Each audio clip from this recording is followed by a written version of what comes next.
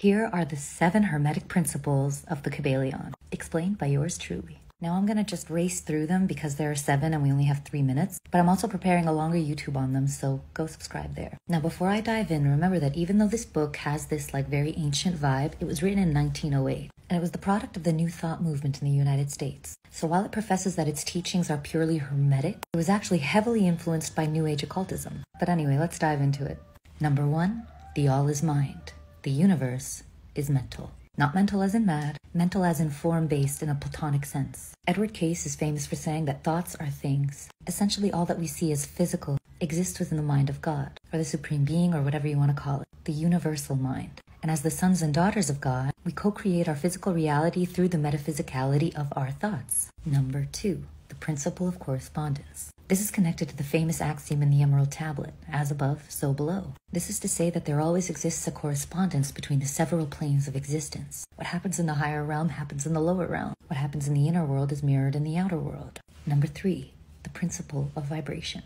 Nothing rests, everything moves, everything vibrates. From the subtlest to the densest levels of matter, there exists a continuum of degrees of vibration, from fire to stone. Every molecule exists in a state of motion. They are one and the same, the difference being only their frequency. Which brings me to number 4, the principle of polarity. Opposites are identical in nature, but different in degree. This is exemplified in the idea of hot and cold. They are one and the same, but different in temperate degree. Even matter and spirit, or solid and gas. Freeze water and it becomes ice. Boil water and it becomes steam. Number 5, the principle of rhythm. Everything flows out and in. Everything has its tides. All things rise and fall. To be able to work throughout the day, you need to sleep at night. Or let's make it even simpler. We exist by way of our breath. Inhale, exhale. Inhale, exhale.